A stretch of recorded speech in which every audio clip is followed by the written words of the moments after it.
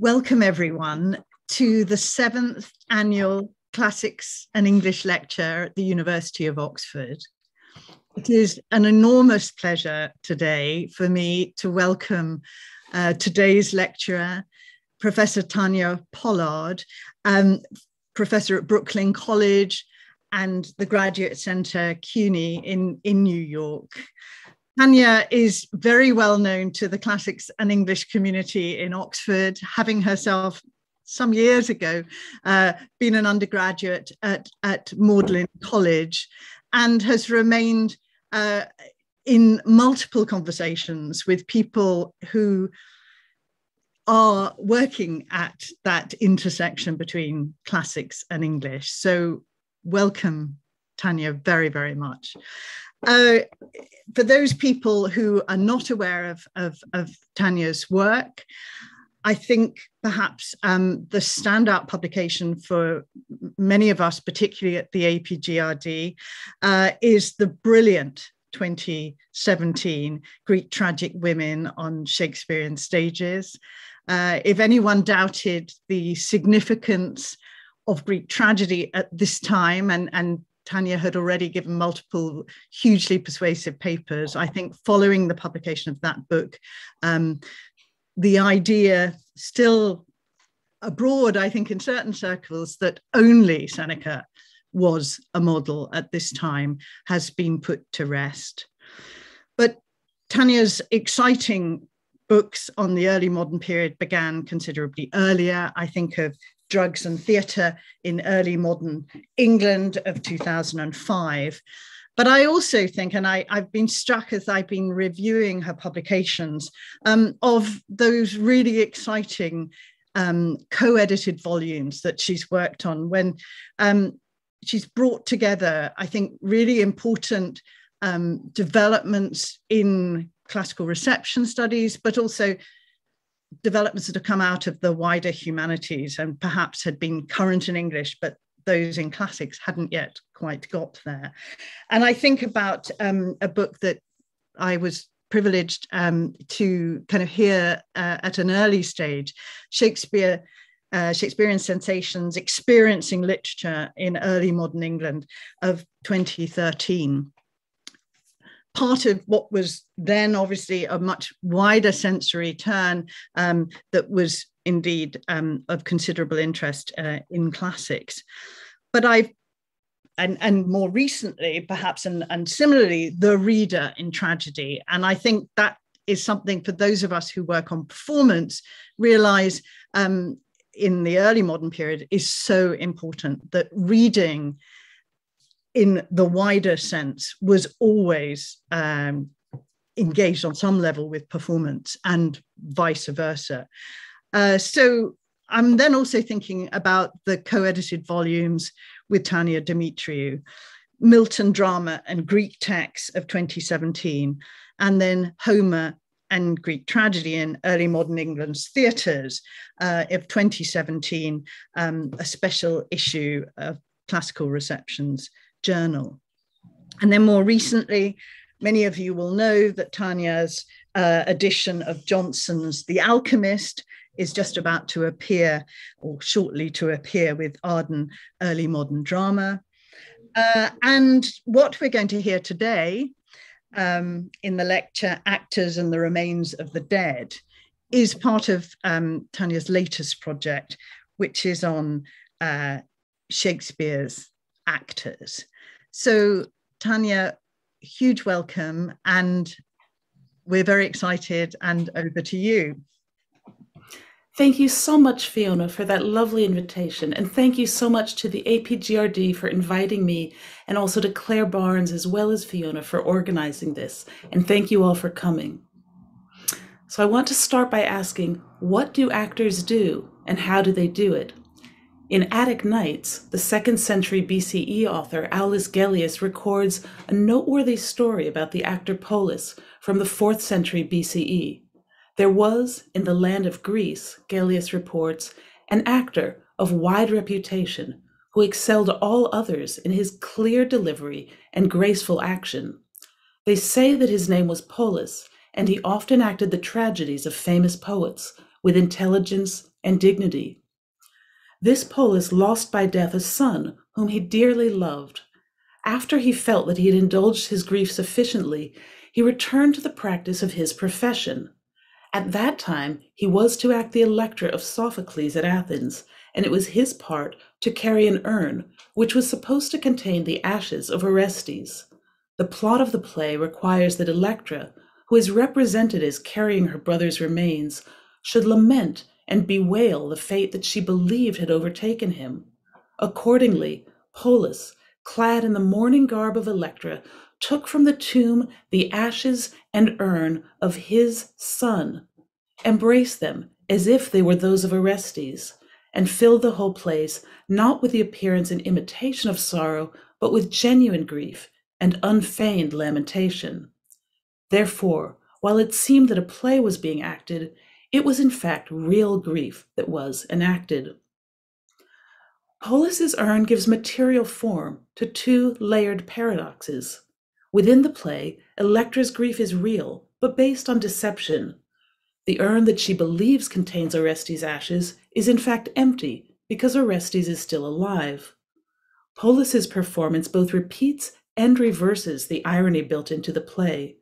By grieving the ashes of his own child instead of an empty urn, he raises questions about the relationship between acting and experience, between performing emotion and feeling emotion.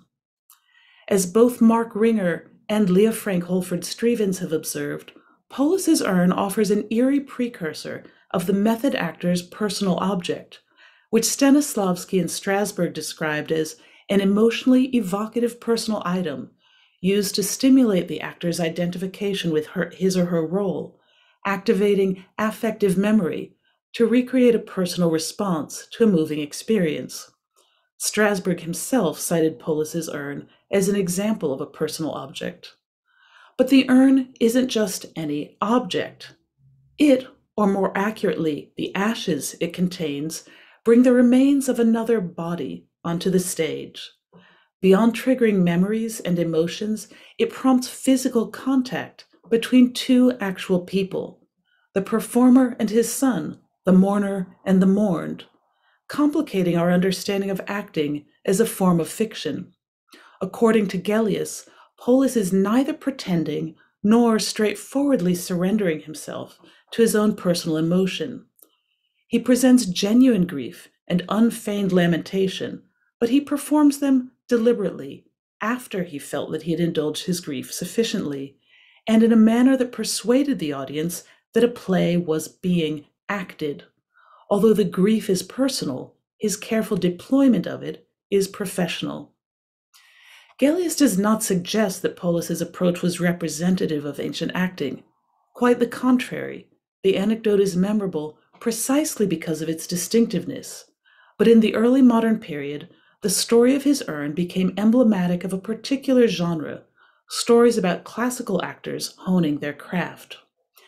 As Holford Strevens and Hans Baron have reported, Attic Nights circulated widely, and Polus's story in particular prompted arguments about the nature of acting from writers including Justus Lipsius in 1584, Lorenzo Giacomini in 1587, Louis de Cresol in 1620, and Georges de Scudery in 1639. But Polus's legendary skill would also have been familiar from sources beyond Gellius. In Philemon Holland's 1603 translation of the Moralia, Plutarch refers to Polus, the famous actor and stage player, and repeats a story about Polus, the actor of tragedies, that when he was 80 years old and 10, he acted 8 tragedies within the space of 4 days, a little before his death. As we know from Shakespeare's plays, Plutarch had a strong following in London's theatrical circles. Polus's reputation as a virtuoso actor of tragedy would have been well known. Polus was one of many actors from antiquity whose professional skill caught the interest of early modern thinkers. Stories about classical actors circulated in a number of texts, but Plutarch was a particular treasure trove, as colorful and gossipy as he was easy to access. Among his examples, he pays homage to the actor who, for his rare gift and dexterity, was called Hister, of whose names All other afterwords were termed histriones. Referring to the comedian actor Strato, Plutarch reports he was then in so great name and reputation that there was no talk but of him. He tells us how the orator Demosthenes gave Neoptolemus, a famous actor or stage player, 10,000 drachmas of silver to teach him to pronounce long periods and sentences with one breath.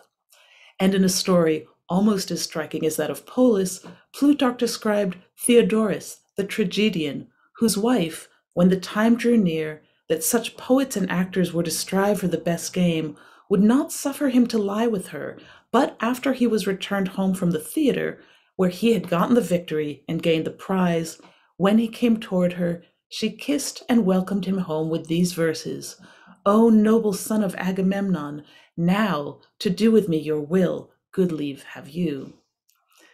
As classicists beginning with John O'Connor have argued, Theodorus, like Polus, seems to have been playing Sophocles' Electra. The words spoken by his wife are from that play's second and third lines. As the prize-winning actor, he would have played the protagonist. And to be deprived of the marital bed is to be a lectra, the pun that forms Electra's name. Also like Polus, Theodorus seems to have practiced a version of method acting, though not by his own choice.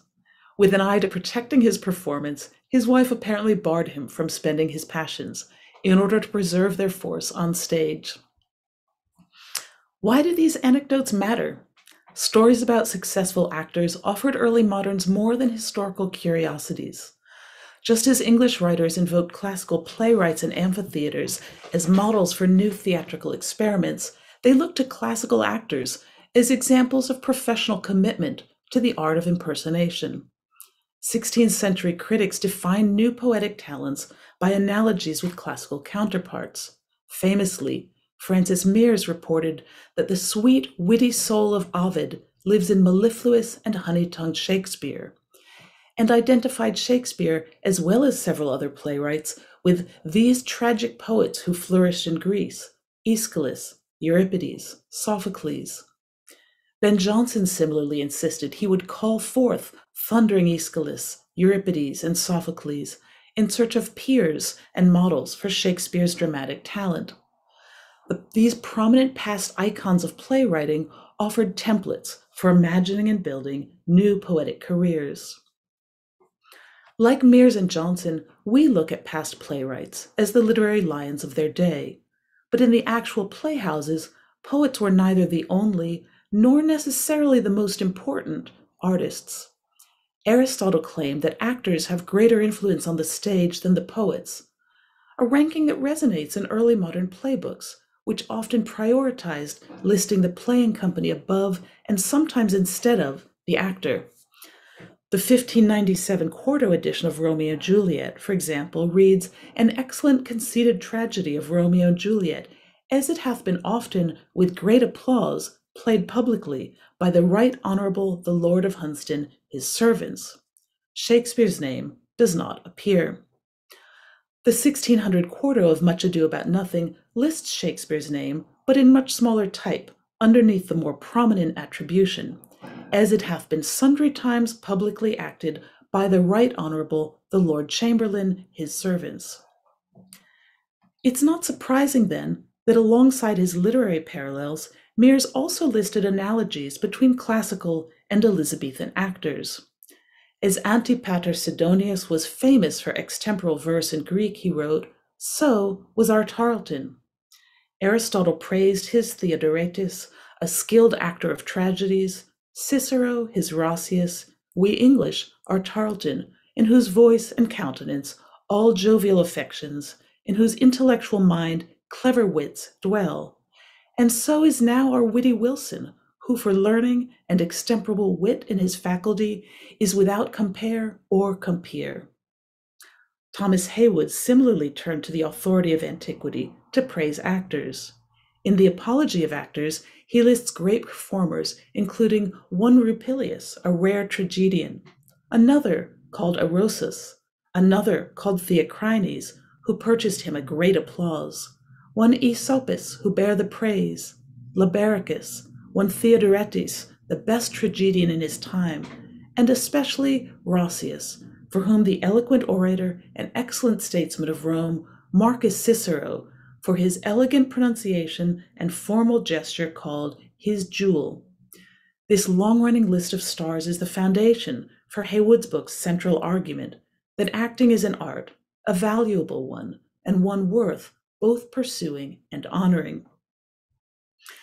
Heywood's list also serves as a springboard for him to defend newer theatrical stars. He writes that he wants to do right to our English actors as Nell, Bentley, Mills, Wilson, Cross, Lanham, and others, as well as to remember Tarleton, in his time gracious with the Queen his sovereign and the people's general applause, whom succeeded Will Kemp, as well in the favor of Her Majesty as in the opinion and good thoughts of the general audience. Gabriel, Singer, Pope, Phillips, Sly, all the right I can do them is but this, that though they be dead, their deserts yet live in the remembrance of many. Among so many dead, let me not forget one yet alive, in his time the most worthy, Master Edward Allen.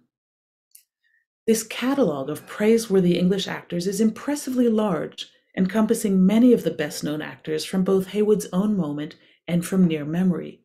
Kemp, Pope, Phillips, and Sly were members of the Lord Chamberlain's Men, Shakespeare's original playing company, and Phillips and Sly had remained part of that company when they became the King's Men in 1603. Allen was the star actor of the Admiral's Men. Tarleton's comedic fame lingered long after his death. Yet surprisingly, Heywood glaringly omits the London star most often equated with the best of classical acting. In A Funeral Elegy on the death of the most famous actor, Richard Burbage, attributed to his fellow Kingsmen Company member John Fletcher, the actor is described as England's great Roscius, for what Roscius was more to Rome than Burbage was to us. Fletcher closes the elegy by wishing that every eye may read, and reading weep, 'tis England's Roscius, Burbage, that I keep. Burbage both was and was not England's Roscius. There's an obvious logic in pairing England's most famous actor with Rome's, but the two men are not precisely matched. Roscius was known for comedy, while Burbage was defined by tragedy. Fletcher's elegy highlighted his performances as young Hamlet, old Hieronymo, King Lear, the grieved Moor, and more besides. He pronounced Burbage the best tragedian ever played, and insisted no man can act a grief or act so well. Other contemporary praise similarly highlighted Burbage's legacy as a tragic actor. If English actors, like playwrights, channeled their classical precursors, we might say that it was the soul of Polis that lived in honey-tongued Burbage. In particular, Burbage's legacy has potent analogies with the story of the Ashfield urn.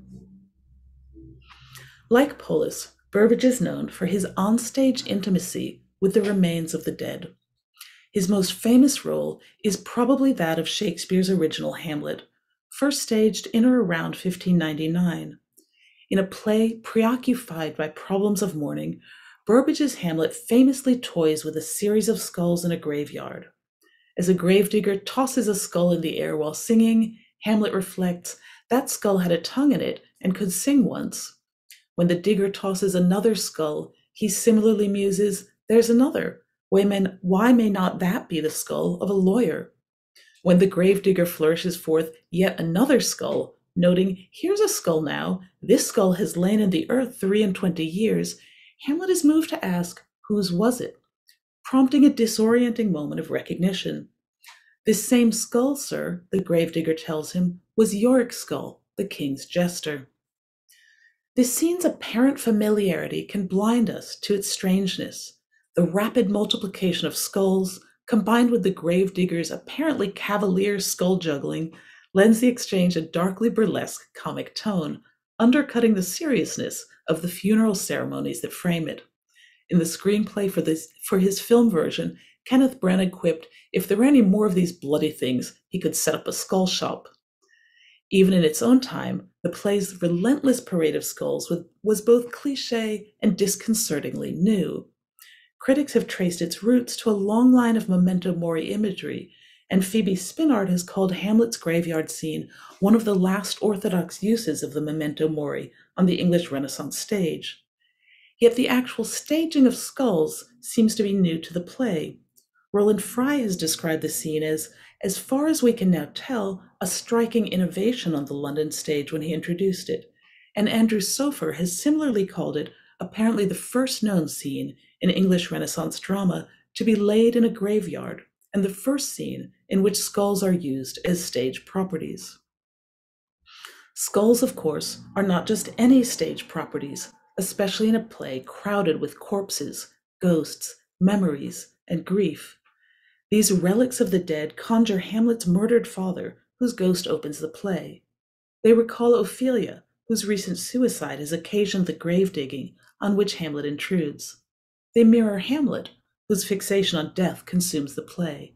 And they foreshadow the onslaught of other lifeless bodies that will soon litter the stage.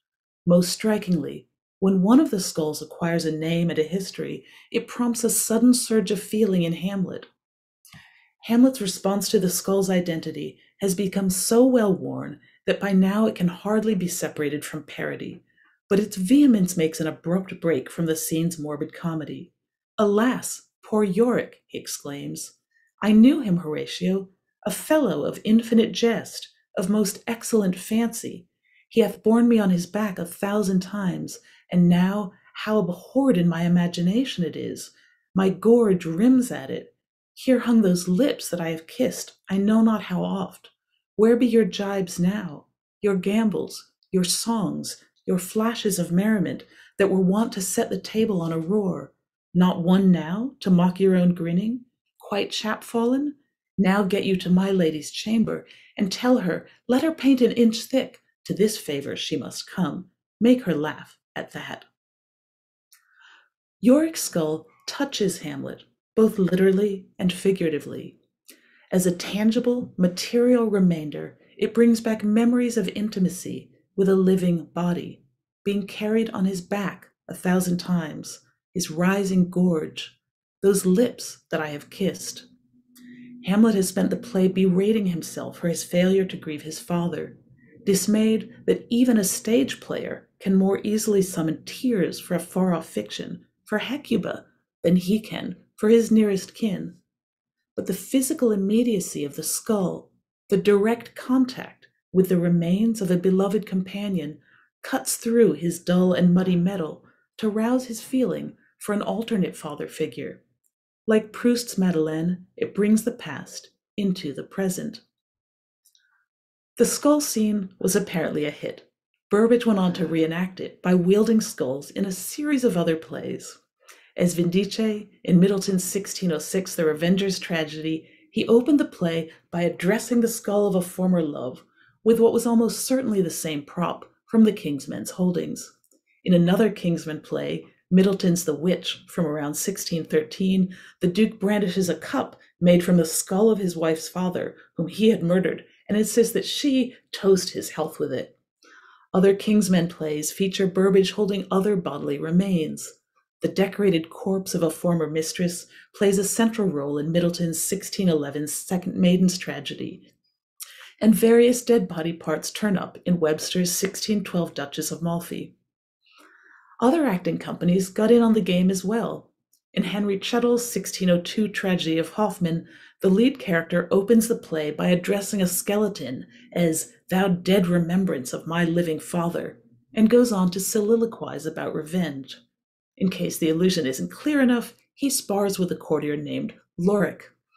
In Thomas Dekker and Thomas Middleton's The Honest Whore, performed by the Admiral's Men, probably first in 1604, the love-struck Hippolyto reflects on mortality while holding a skull, saying, "Perhaps this shrewd pate was mine enemy's. Lass, say it were, I need not fear him now, for all his braves, his contumelious breath, his frowns, though dagger-pointed, all his plots, see, they're all eaten out, here's not left one, how clean they're picked away, to the bare bone." Hippolyto's echoes of Hamlet are conspicuous. His unusual word choices recall Hamlet speculating on whether a skull might be the pate of a politician, describing another as his fine pate, full of fine dirt, and invoking the proud man's contumely in his most famous reflection on mortality.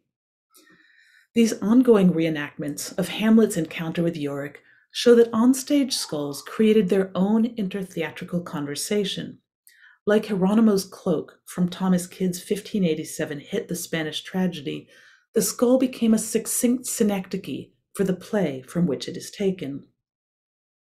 The afterlife of Yorick's skull, like that of Electra's urn, is what Marvin Carlson would call haunted. Just as Hamlet's uncanny physical intimacy with the dead Yorick haunted the period's later plays, it also went on to haunt Hamlet's later performance history. As Elizabeth Williamson has observed, in a surprising number of cases, the skull chosen to represent Yorick has a real human being behind it, a human being whose connection to the theater survives the death of the mortal body. The eerie residue of those real human beings underscores what Pascal Ibischer has called the unruliness or impropriety of Yorick's skull as a property.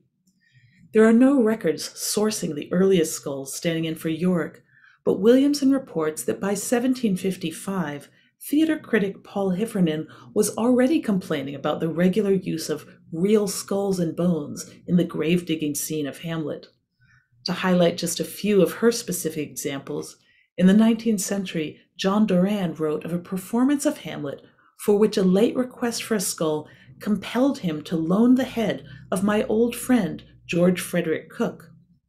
The University of Pennsylvania's Furness Memorial Library displays a skull signed by the 19th century actors who played Hamlet in Philadelphia's Walnut Street Theater: Keene, Macready, Kemble, Booth, Forrest, Cushman, Davenport, Murdoch, and Brooks, along with the claim that the skull belonged to a pharmacist named Mr. Carpenter, who, quote, had loaned it to many actors. Junius Brutus Booth passed down to his son Edwin Booth a skull that was rumored to belong to a horse thief named Fontaine, whom the older Booth supposedly met in prison while recovering from drunkenness, and who supposedly wanted his skull to play Yorick.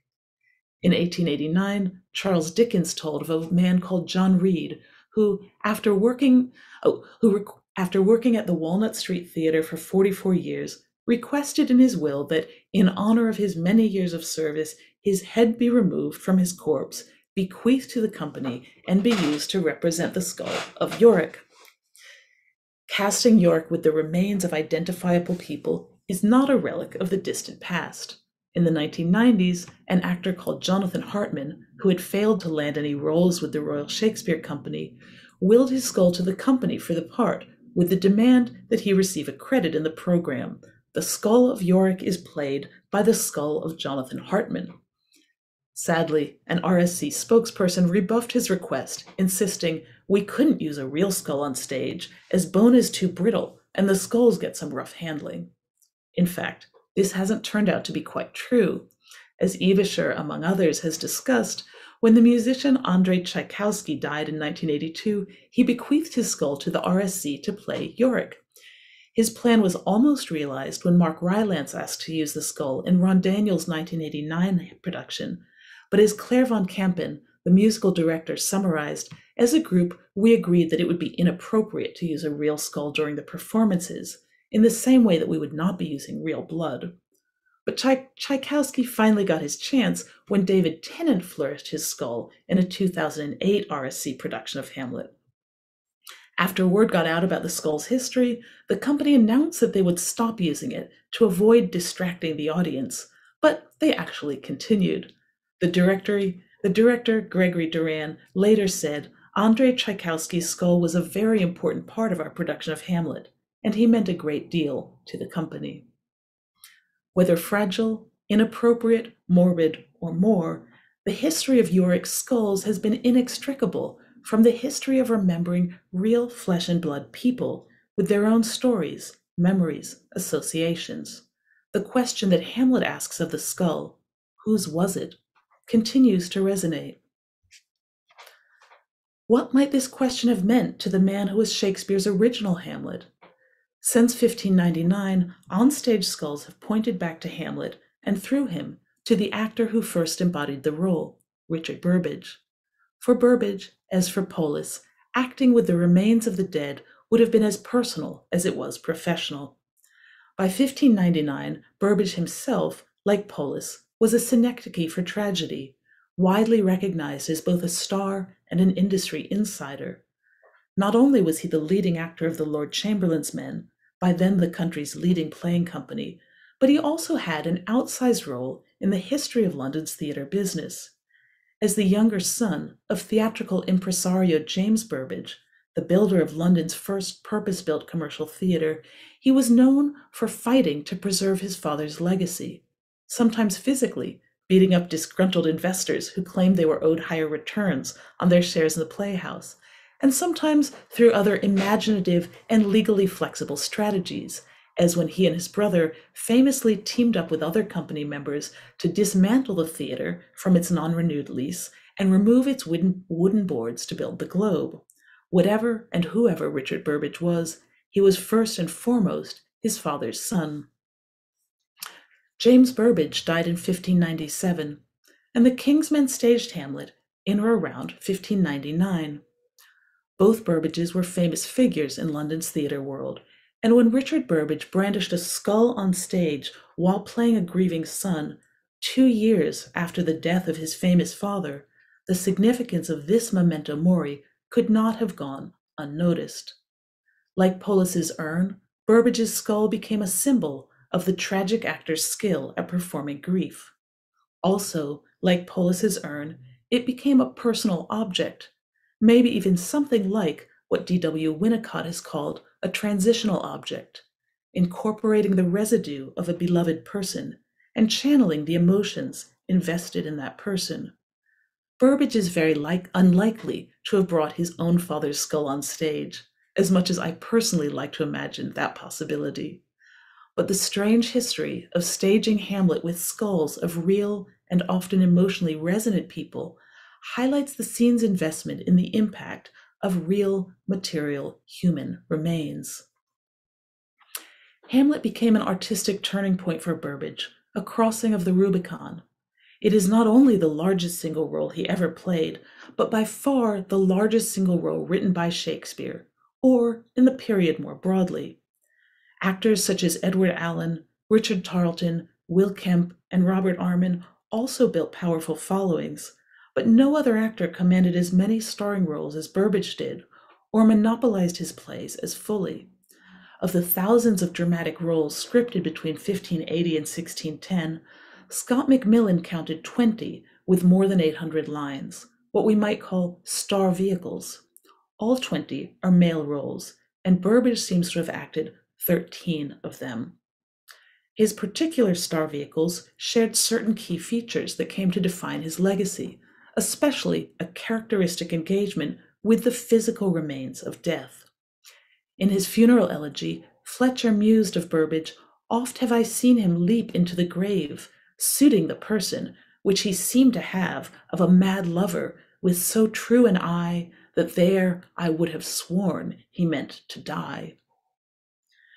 Burbage didn't leap into graves in all his roles, but he did in Hamlet.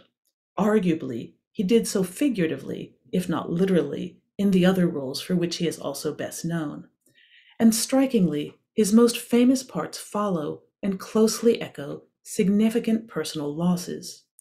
Just as the 1599 grieving son Hamlet follows the 1597 death of James Burbage, the 1606 grieving father King Lear follows the 1604 death of Richard's daughter Frances Burbage, and the maddened, childless King Leontes from the 1611 Winter's Tale follows the additional losses of 2 further children, Richard Burbage Jr. in 1607 and Juliet Burbage in 1608. Burbage and his wife Winifred ultimately lost 7 of their 8 children. A horrifyingly extreme number, even in the context of the period's already brutal child mortality rate.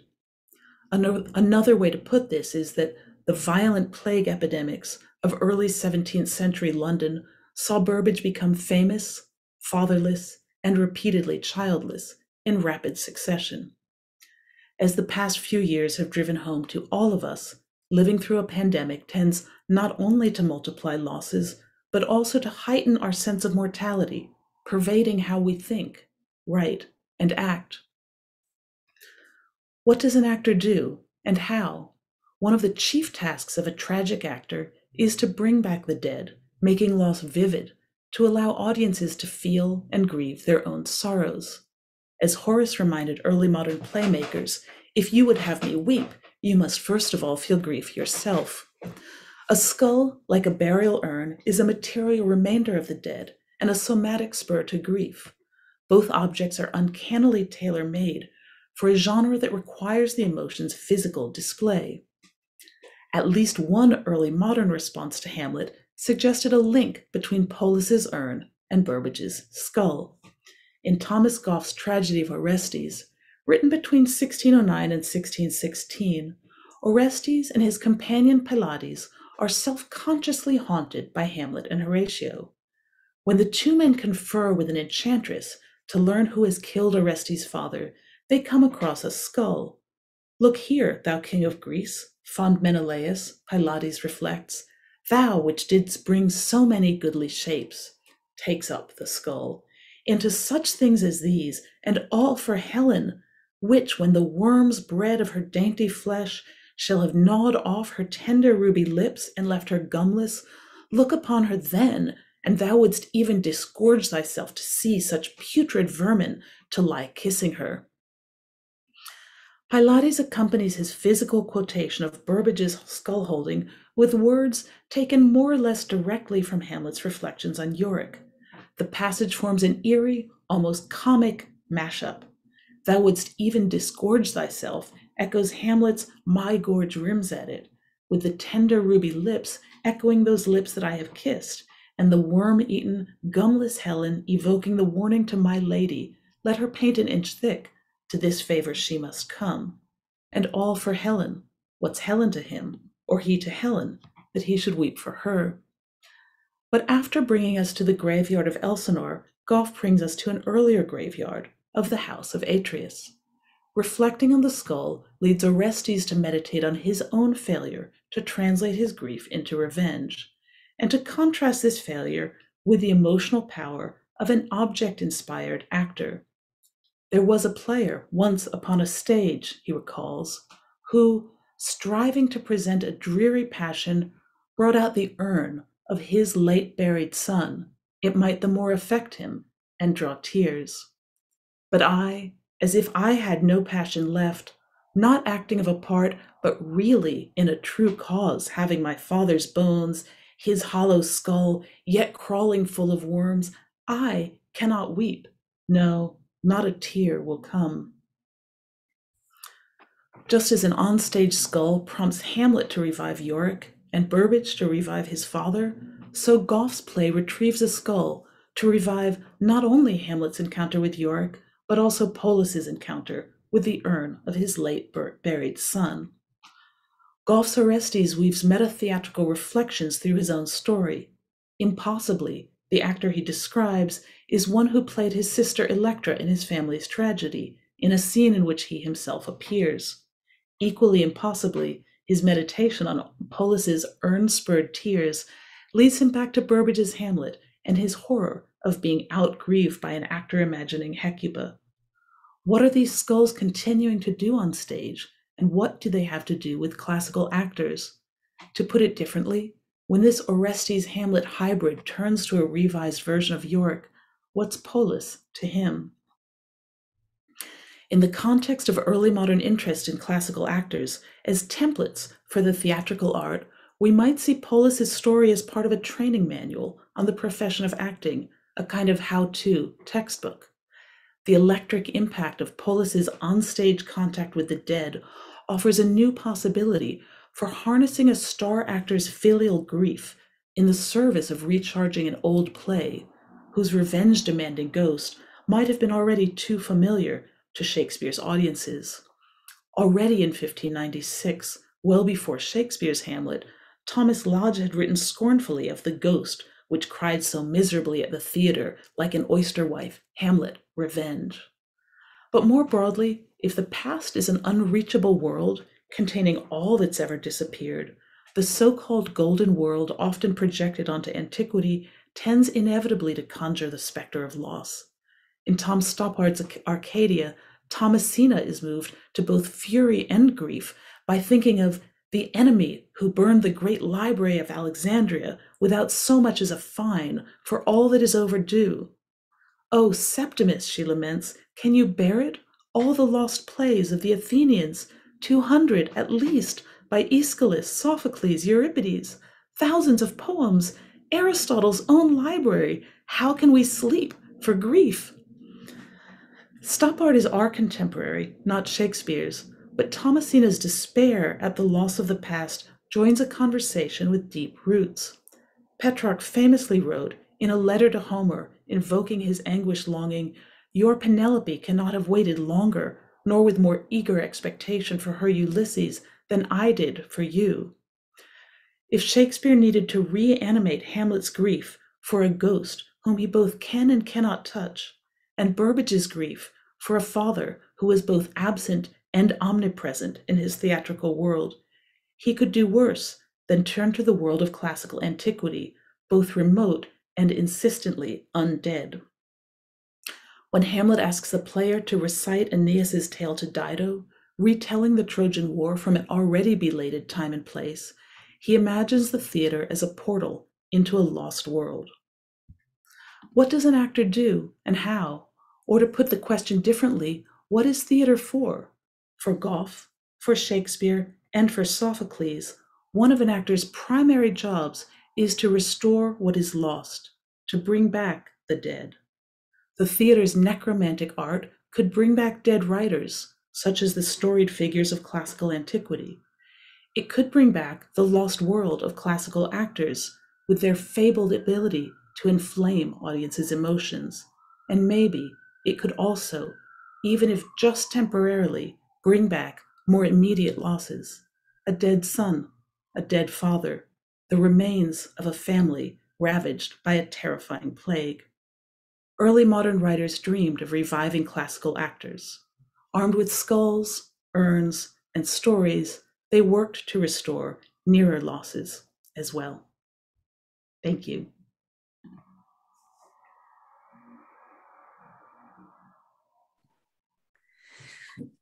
Thank you, Tanya. That was absolutely spectacular and so wide-ranging and so exciting. And if I'm allowed to, I do have a question. But before I ask my question, I just remind everyone who is watching that you can either post a question into the YouTube chat, or you can send a question directly, because not everyone is able to do that. They can send a question directly to the APGRD at ox.act.uk email account, and we'll try to get those questions to Tanya. What really interested me and what struck me during the course of this amazing speech was, or talk, was the suggestion that Hamlet is the first English graveyard scene. And I know that you returned to that wonderful vase at the end, and the beginning of the coephony and the invocation of Agamemnon as part of the bigger sort of Orestes story that is clearly lying behind Gough's Orestes. But I hadn't quite realized, and am I heading in the right or wrong direction, I suppose, the extent to which the coephony, or rather more significantly or more accurately, Saint-Ravi's version, truncated version of the Oresteia, which really foregrounds that scene, doesn't it? Because it has a very truncated Agamemnon. The extent to which that version, and in turn the coephony of Aeschylus, haunts this period in not in multiple ways, not just Hamlet, but as you're showing, that it has, just like the anecdote about Polus and his urn, it seems to reverberate throughout all these skull scenes, all these multiple sort of Jacobean and Caroline tragedies that come off after Hamlet. And clearly, as you've shown, thanks to, above all, Burbage's extraordinary performance. So would you sort of talk a little bit more about the importance of that Latin translation of the Oresteia for us? Absolutely. I mean, I would first want to say, I think that's absolutely right.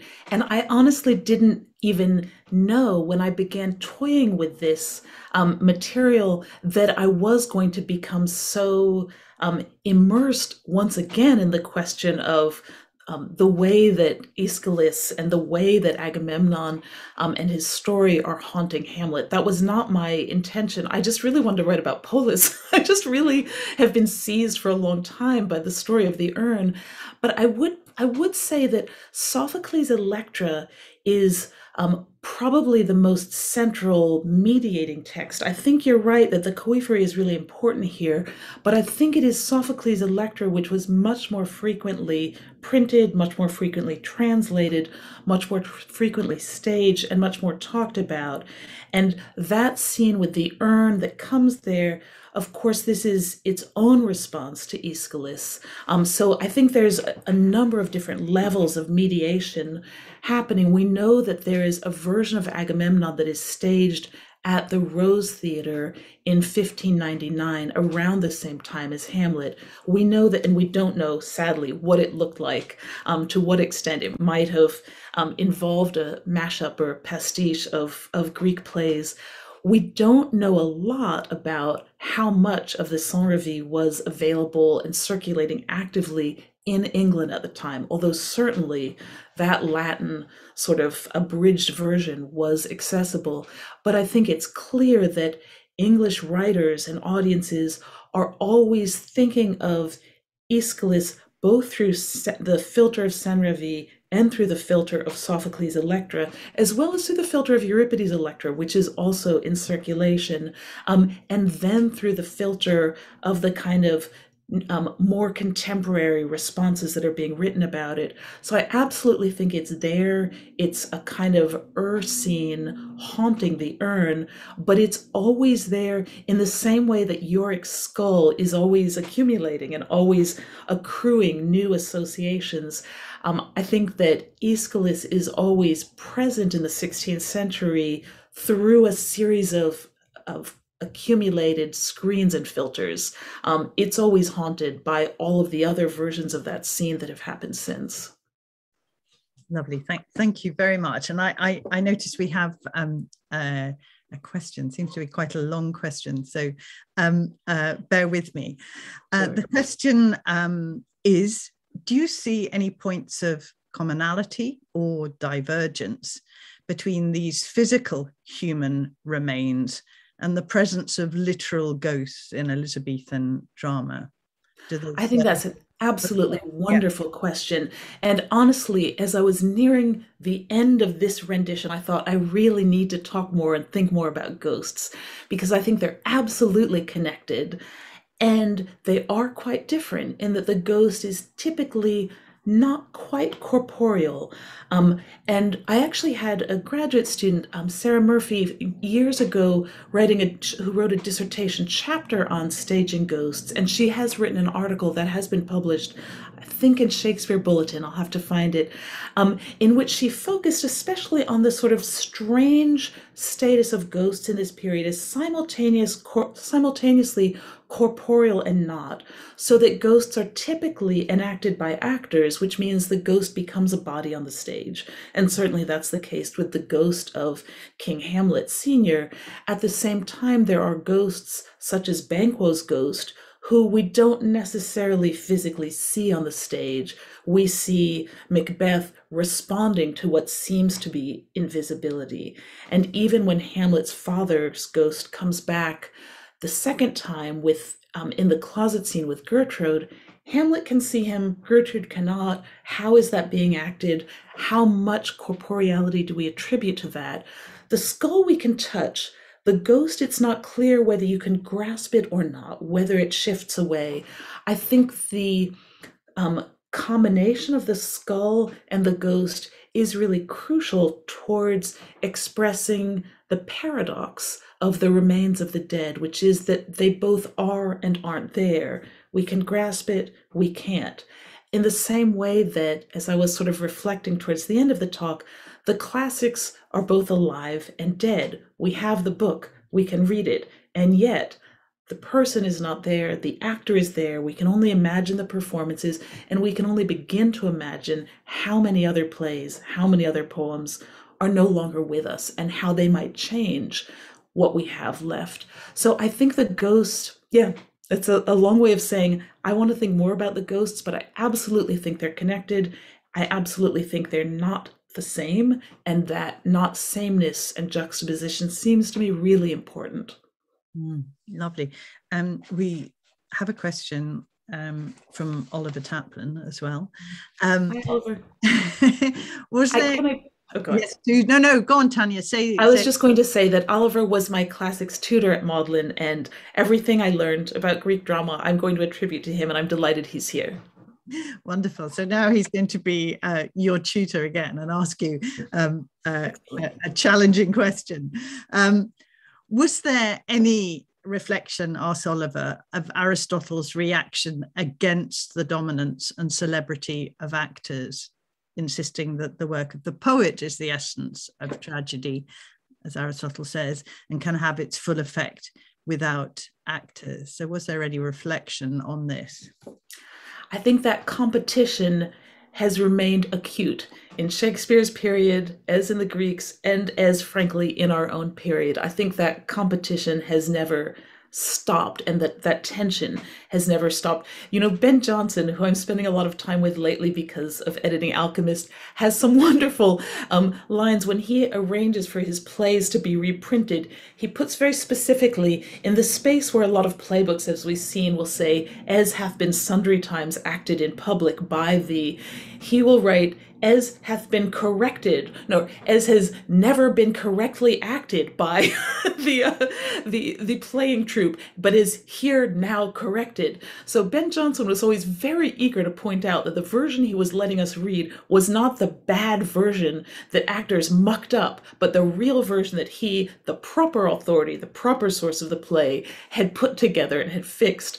And Jonson, I think, was much more cranky than a lot of playwrights about insisting, like, don't believe the actors. They're not the authorities. I'm the authority here. And he famously complained about the actors a lot, although he had also acted himself and he was also very good friends with a lot of actors.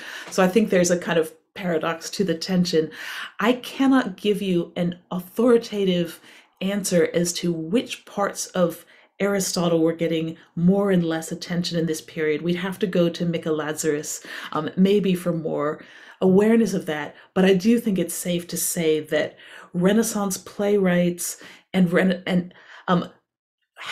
some very serious attention to the question of who mattered more, and this was worried over. Shakespeare himself started as an actor, but the reason that he became well-known and the reason he became financially successful was that not to do with either his acting or his playwriting, but to do with his early financial investment as a shareholder in the company of the Lord Chamberlain's men.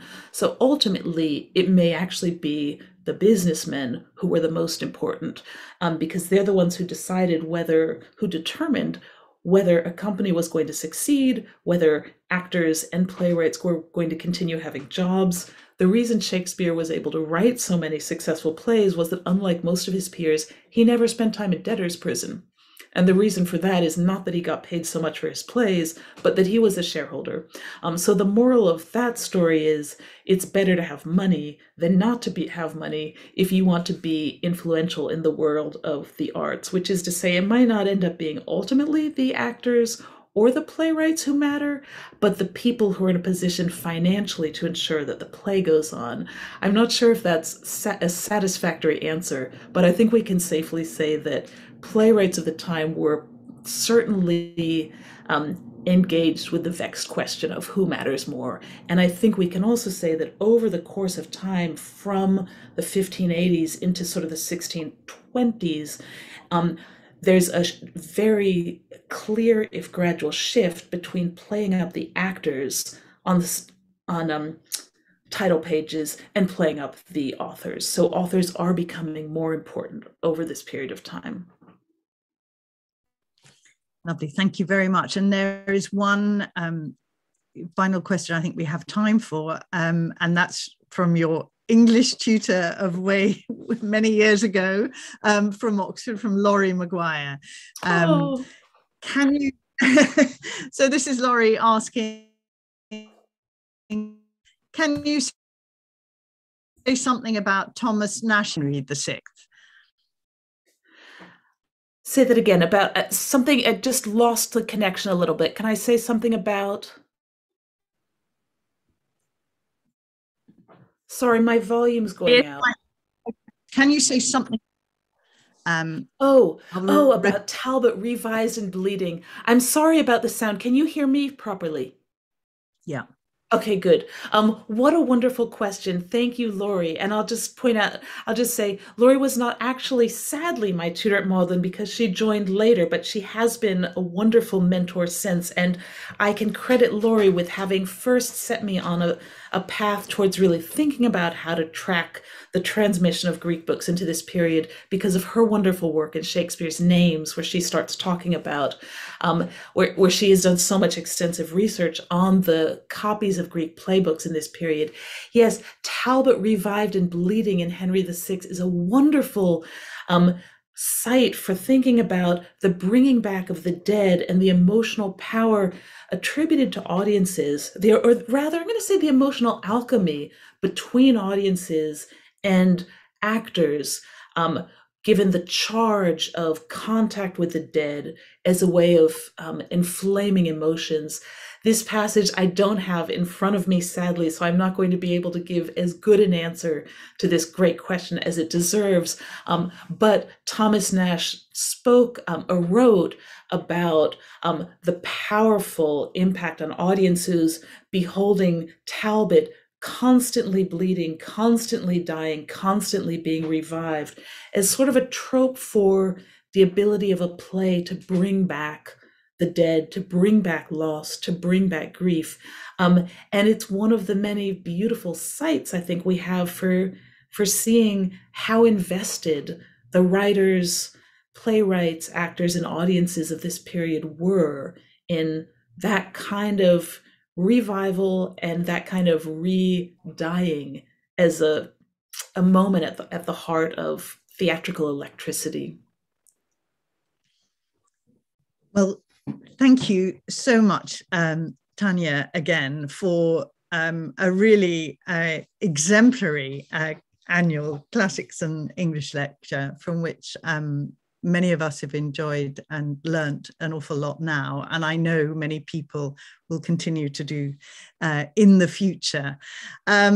We will say goodbye to you and wish you all the best. And we know that you're just about to begin a very long day. So thank you so much for your time and hope to see you in person very soon.